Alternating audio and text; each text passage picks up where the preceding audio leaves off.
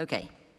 We are at item 9, Superintendent's Report. Action is necessary, 2020-2021 School Reentry Overview, Part 16. Thank you, Ms. Hammond. This, of course, presentation does not have a recommendation this time, and we're waiting for the presentation to be pulled up for us. As the board has their hard copy of this presentation, the first slide regarding our 5 principles, the board, of course, has seen many times before. We've been consistent to use that slide of information throughout the process of updates for reentry. Tonight, we are focused upon specifically graduation.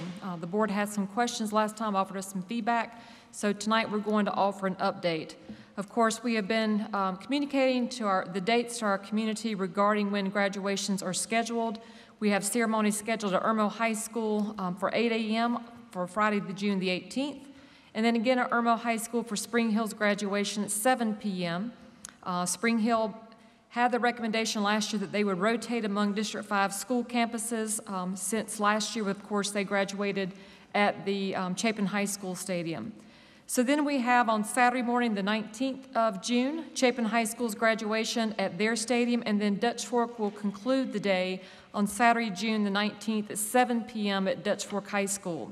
Ms. Goggins has already stepped forward tonight to offer an update to the board regarding some other details of plans and the many partners that she and our team have been working with. Ms. Goggins.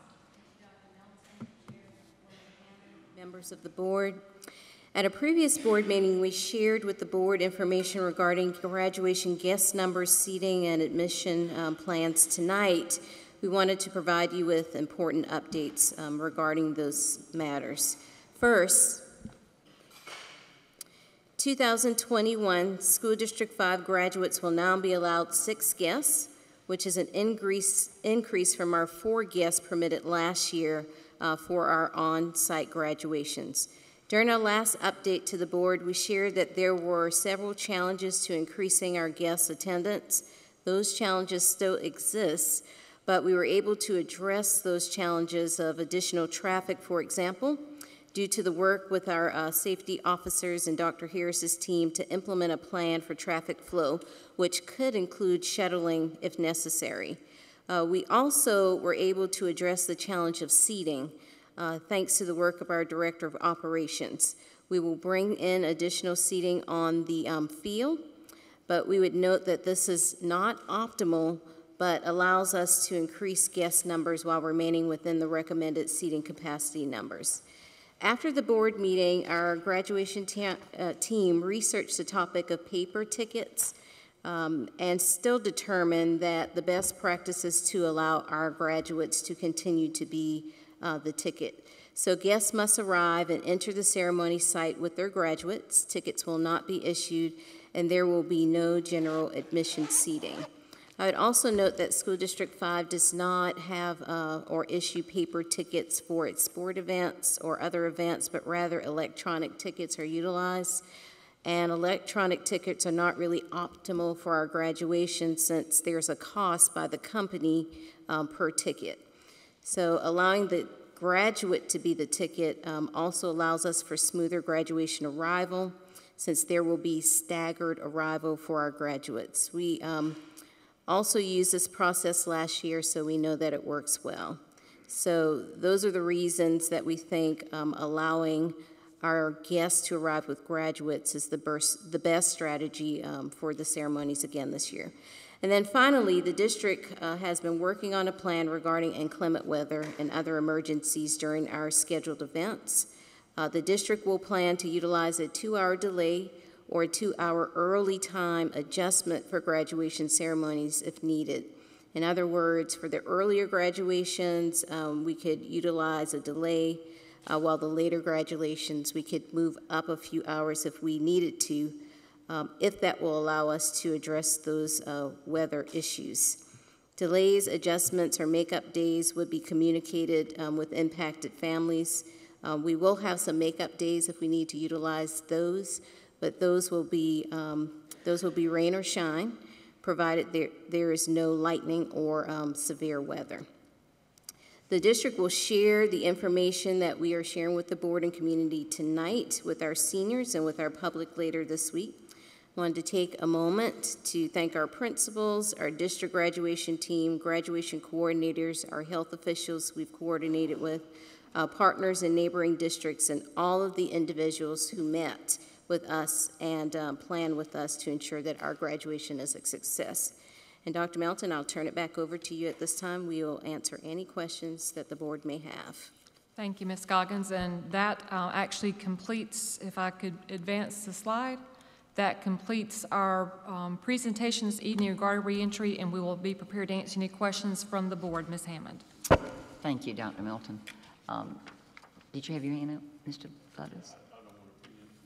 Oh, I'm just going to, I'd rather have your questions, and I do have one, but I'm going to let the board members go first. Go ahead. Well, Dr. Melton, in the executive session and also tonight, we heard from one of our speakers about a policy, or it seems to be a policy at one of the, or an executive decision that was to do with study halls and so forth that for children that did come to school without masks. And I know Ms. Huddle asked the question pointedly, you know, who authored that? And I never heard an answer. Could you give us, did Ms. Goggins write that, or who wrote that? Well, Ms. Goggins, of course, wasn't privy to the conversation, so that is something I do not know the answer to, Mr. Lovelace. I didn't hear reference to study hall, but I did hear Ms. Huddle share some excerpts of which I took notes on. So I would like, obviously I haven't had an opportunity to see the staff since executive session, but I would like the opportunity, if I can investigate that and find out more information regarding that conversation and the follow-up in writing. Any other questions about the graduation to deal? I had one, Dr. Milton.